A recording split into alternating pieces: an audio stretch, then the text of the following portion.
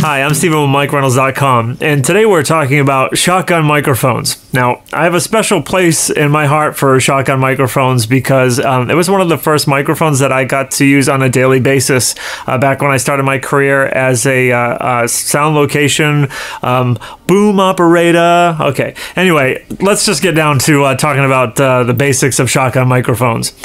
Shotguns are small diaphragm condensers by design, and they come in various sizes from 12 inches all the way up to 34 inches long.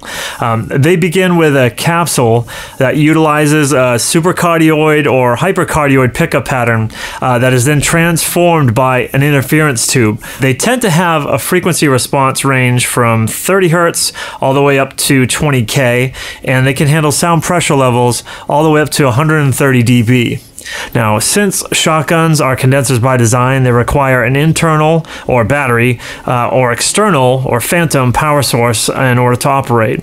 Now, shotguns often get misunderstood and therefore they often get used incorrectly. So I'm here to help you understand them just a little bit more.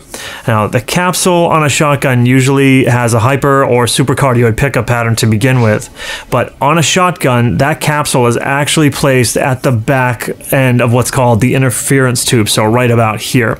If you look at any shotgun mic, you will notice a large amount of slots on either side of the mic. Well, that mic picks up sound coming straight through the top of the mic, which is on axis, as well as through the sides, which is called off axis. That sound comes through the side and reaches the capsule at different times than the sound that is actually entering through the top.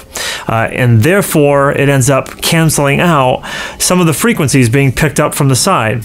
So when using a shotgun, keep in mind the positioning of the interference tube in order to reject more of the sounds you don't want. Now, the length of a shotgun is relative to its ability to reject even more off-axis sounds. Sennheiser's ME88, for instance, is a good example of highly directional shotgun mic. It's 34 inches long or 88 centimeters long, so that rejection tube makes that very, very directional. Now, shotgun mics are designed to capture dialogue for TV and film, first in the studio and later on location.